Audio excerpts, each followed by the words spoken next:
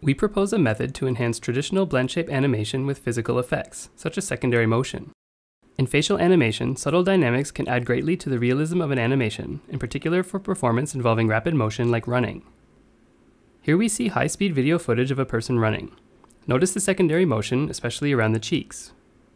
The dynamics of the face are expression dependent, since muscle activation can stiffen the surrounding tissue, changing the physical material properties.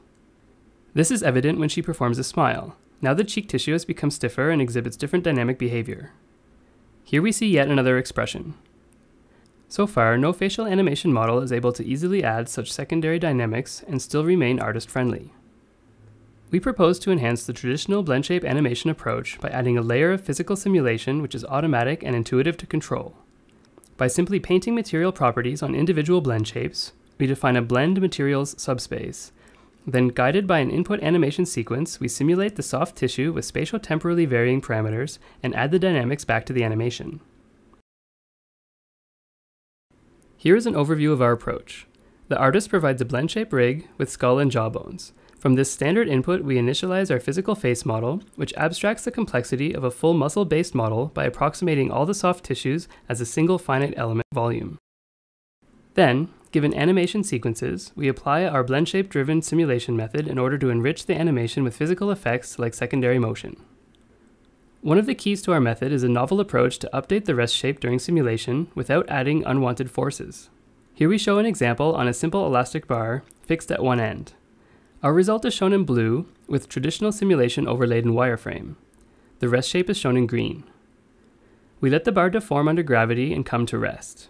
Then, as we change the rest shape, our method is able to accommodate the change without adding forces, unlike traditional simulation. Here's another example going from short to long.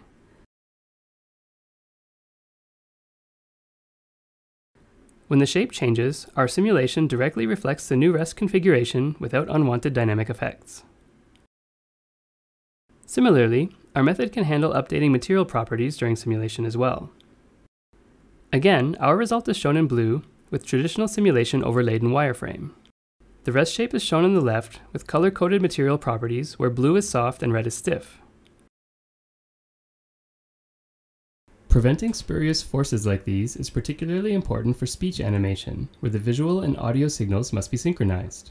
In this example, the input animation, shown in red wireframe, defines the per-frame rest shapes, and there is no additional head motion.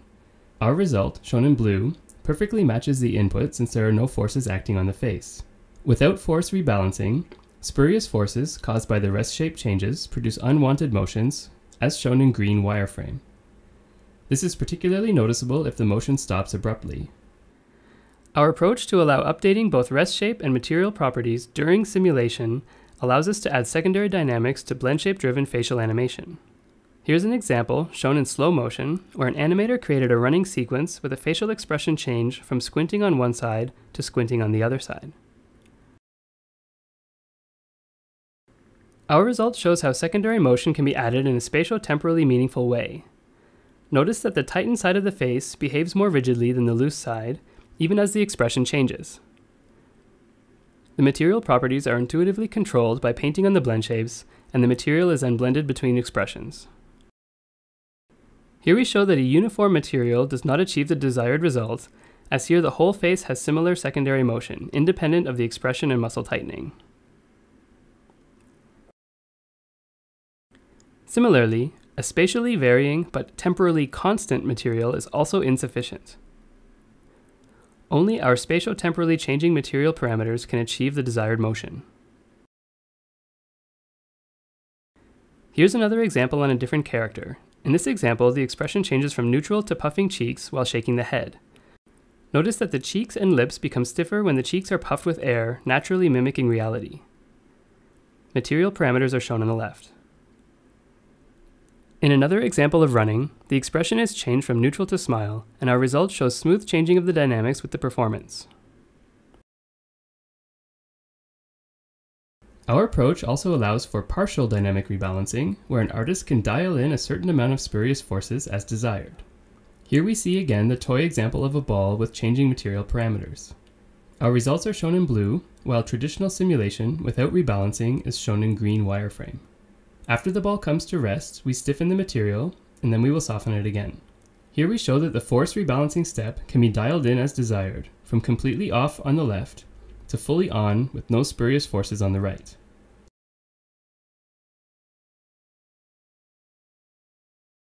Similarly, on the face, we can continuously control the amount of spurious motion, interpolating seamlessly between 100% rebalancing to match the input animation in red, to 0% matching traditional dynamic simulation,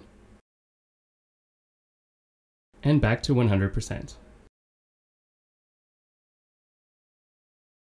Our method can also be applied to fantasy creatures. Here we have a character made of mud, and we have modeled two extreme states. In the wet state, the mud is soft and should exhibit significant secondary motion. But in the dry state, the mud hardens. These states are also represented by two different blend shapes, which should be interpolated smoothly. The input animation is a shaking head sequence, with changes of state shown here in real time. And here is our result, complete with dynamic effects. Let's watch again at 1/4 speed.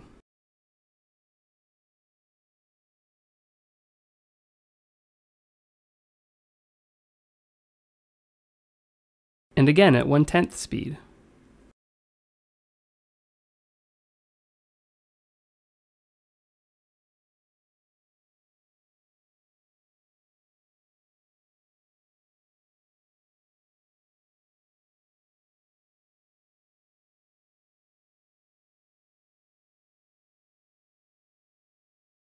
We use this example to demonstrate a benefit of adding physical effects to facial animation, and that is collision handling, where our method can prevent self-collisions of the lips, resulting in a more realistic animation.